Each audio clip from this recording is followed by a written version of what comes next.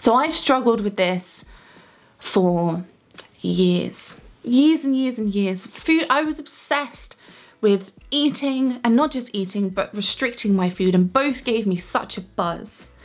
I was high when I was eating, and I felt high when I was planning a diet or I was losing weight and restricting my food. I felt so good about it. Oh, it's a double-edged sword, that one. I had no emotional attachment to food whatsoever early in my childhood.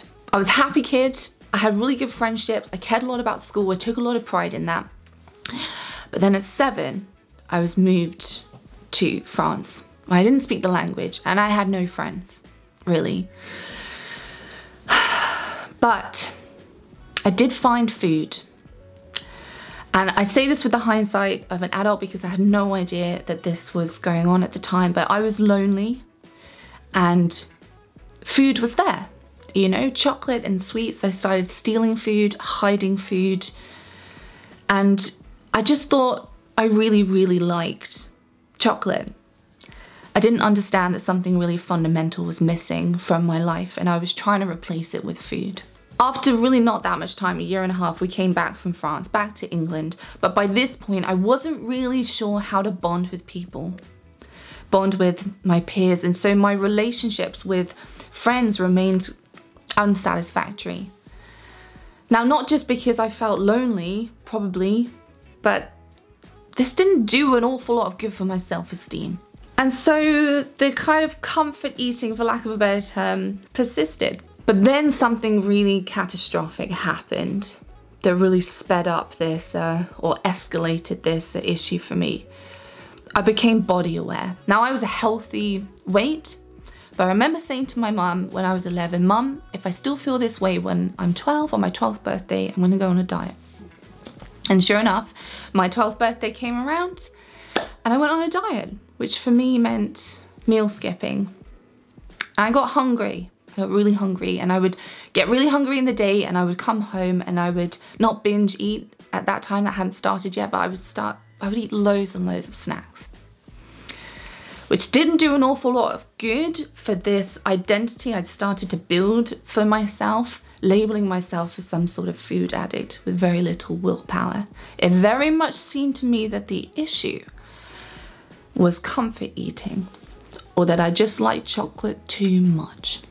Now, I would get a buzz when I was trying to lose weight, and I'd get a buzz when I was eating, when I'd fail and fall off, and this cycle went around and around and around. I desperately wanted to be skinnier because I thought then I would get more approval, more attention. I would be liked more, I'd be accepted by the popular kids more. I didn't want to feel so alone, you know? And this made good sense to me at the time. And I say it with the hindsight of an adult. I didn't really understand the depths of what I was experiencing at the time. So I get myself into this position, trying and failing at diets, where food has not only become my primary friend, you know, something to rely on, something that makes me feel good, but it's also become my primary fear as well. And I'm stuck. And the obsession is growing. The focus is growing. With every weight loss attempt, my self-esteem erodes more, and the importance of controlling my weight goes up in an attempt to bolster up my self-esteem and to get the things that I'm looking for. And around and around and around this went. And it started sucking in other things from my life. It became less important to me to do things, to see friends, to work on my schoolwork, to, you know, have hobbies. None of these things really mattered now in comparison to food and weight loss. If I could just get a handle on my food and my comfort eating, I would have everything I ever wanted, I thought. And as my life started to shrink around this, slowly but surely, the importance of controlling these things went through the roof. It is incredibly hard to be in the moment and experience joy and have fun when we're in our minds so much, being anxious around our weight and around food. It is incredibly hard. It is incredibly hard to experience joy and have fun when our self-esteem is so low and our mood is just generally so low. Now, I convinced myself that I was happy, but I wasn't. Now I experience so much joy, I have so much excitement for life, and yes, I enjoy eating, but it's far from the only way that I know how to have fun. So what changed? And how can it change for you? Well, it all changed for me when I hit rock bottom. I'd gone through dieting attempt after dieting, disordered eating, just over and over and over again through these cycles for so many years, and eventually I just thought, enough. I can't do this anymore. I just don't have the energy for it, and besides, it's not working. My weight really was kind of going like this, but it was also going up, and I just thought, I can't do it anymore. So I decided, look, if I'm gonna hate my body, at least I'm gonna eat. At least I'm not gonna go hungry. At least I'm gonna stop restricting. And I'll just accept the fact that I'm an emotional eater and I probably won't like my body for the rest of my life. And then everything changed. What do you think happened when I stopped trying to lose weight? Terrifying idea to me. It was so important to me, so you can imagine the place that I had to get to in order to give that up. But what do you think happened? I think I was thinking about food as much, analysing it, monitoring it, controlling it, judging myself for it, feeling guilty. No, that went away really quite quickly, actually. And suddenly it was like I had this mental space. And no, I wasn't happy in my body, all right? But I'd kind of put that to one side. I had this mental space where I could actually experience things. I was in the moment. I wasn't in my head anymore. But I was forced into this position where my self-esteem was not good, right? And I wasn't happy. The mental space cleared up, but these things still persisted. And normally my go-to was, well, I'm going to try and lose weight. That's going to make me feel better. But now that wasn't really an option for me. So it made me ask the question, well, what can I do to be happier, right? And to grow my self-esteem? What do I need? I asked the question, what do I need in order to be happy and to feel better about myself? What things can I do besides trying to control my weight? And I started with something that I'd always wanted but felt like I couldn't have. Real friendships. How can I get real friendships where I love them and they love me? And it was hard, but I learned how to get that need met. And do you know what happened to the amount that I was using food outside of feeling hungry? It went down.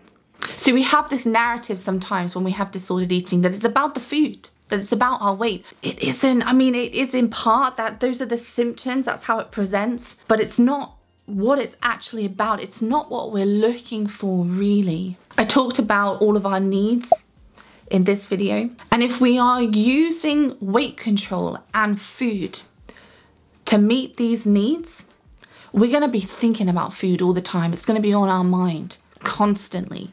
Therefore, we don't have the mental space to experience fun and joy. Does that make sense? If we can start building up having these needs met, if then the importance of food and weight control starts to go down, now all of a sudden we've got the mental space where we can be in the moment and we can experience life. That's one part of it. And then there's the self-esteem. We've got to build that self-esteem up, that real deep inner sense of self-esteem, not the superficial sense of self-esteem that comes from, hey, I stuck to all my diet rules today. Hey, I lost weight today. When we can feel genuinely confident and excited and happy in who we are, you bet now it's a lot easier to have fun and experience joy in other areas of life.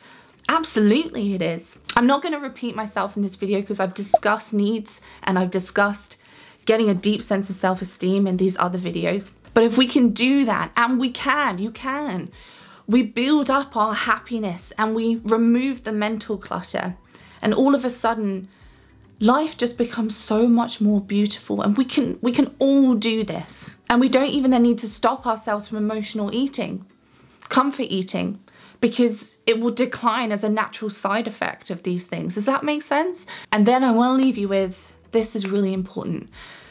Doing things that we know, that the science shows us, boost up our mood. And I know you think, oh, this is so tedious, but these things work.